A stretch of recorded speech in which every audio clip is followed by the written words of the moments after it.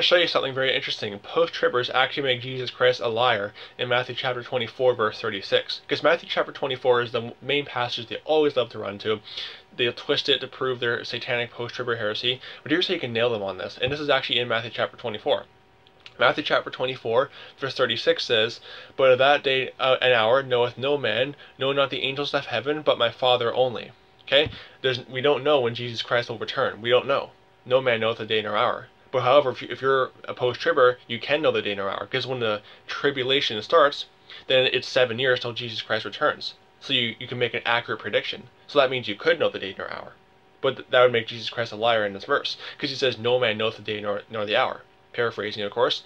So, just major contradiction there. Because if we can't know the day nor the hour, but we're going to go into the time of Jacob's trouble, that would mean we could accurately predict, okay, he's going to return exactly 7 years from now.